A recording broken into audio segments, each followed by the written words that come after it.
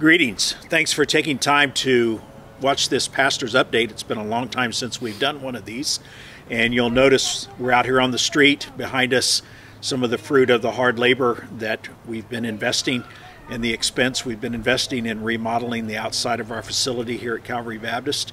We're so grateful for God's provision financially and for those that have labored and have helped us get this project underway, and we're excited about the results. I think all of us can see good things happening, and you'll see some new landscaping out here in the next few weeks, and all of that hopefully will be a blessing to our community and a blessing to our church family as well.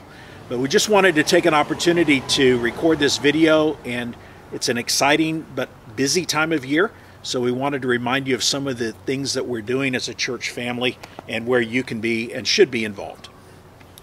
So one of the things that we mentioned in the members meeting on Sunday was the home groups that we want to start on October 3rd. That's a Tuesday, and we'll be doing those home groups for 6 weeks in October and just the early part of November to really just give another opportunity for fellowship. That's the main focus, the one anothering that can take place in the body, and of course that can happen anywhere, but we just really want to emphasize that and put a lot of effort into that this fall, especially coming off of or really finishing up a 1 Corinthians series.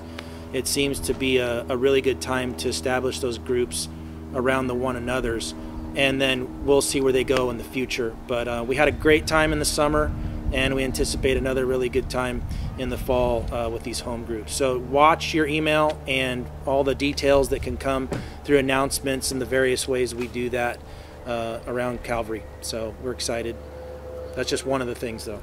Yeah, it is just one thing. It's an important endeavor, and we are excited about what God might do in our hearts and lives through those weekly gatherings in 3 different home groups that are spread all over our area on Tuesday nights. Also, we're busy with outreach to college students. God has been kind in bringing a new crop of college-age young people to our church family, and so be praying about that and be aware of that. That begins even this Sunday with a special lunch, brunch in the basement. But Bible studies are starting up. We have ongoing opportunities for Bible study with men and with women. And so watch your emails and look at the bulletin or go online and find out those opportunities, which really happen most of them midweek. And they're great opportunities not only to fellowship with one another and to experience some of the one another's, but also to dive into God's Word. And then we want you to know about Awana, because we're always excited about the opportunity to serve families and serve young people, and also to pray for volunteers, pray for our volunteers, but also pray for additional volunteers, because that's a great ministry of driving children into the Word of God, encouraging them to plant those seeds in their hearts and minds. And so pray for Fern and John Sikich and all of their team for what happens on Wednesday nights, and that begins tomorrow night. So be in prayer for Awana.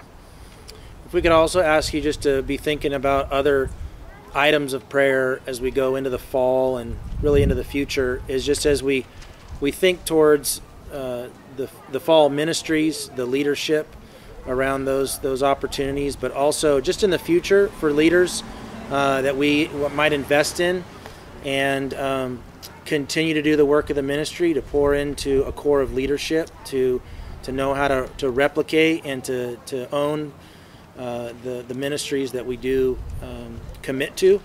And then also, of course, as Michael mentioned, we're going to do a brunch in the basement for the college students this Sunday. But it's not just college, it's college age. So anywhere around 18 to 24 is the range we would love to see grow here at Calvary, and just to be praying for the opportunities that we've already had through UCSB connections in Westmont and City College, that God would just continue to bring us those students, as well as just continue to pray for where we might go in the future with missions, and pray for our missionaries. And as we look around the corner to 2024, it's already upon us as we think about next year and the budget process that comes up in October and November. Maybe a quick plug on the December 9th members meeting we're already thinking about. But anyway, a lot going on and a lot to pray for. But we are super excited about what we see happening here and God's hand in it, and asking that He would bless us even still more, that it'd be His will, not ours, going forward. So, one of the things we've seen in 1 Corinthians is the work of the Holy Spirit in the local church, and that's what we really desire to see in deep and real ways, for wisdom and for blessing and for ministry to one another. So all of these things we're asking you to pray about, we believe that prayer is important. We believe the Holy Spirit, God is pleased to work through our praying. And so please be in prayer for us. Thanks so much for watching this, and we'll see you tomorrow night at some of the ministry opportunities with Awana.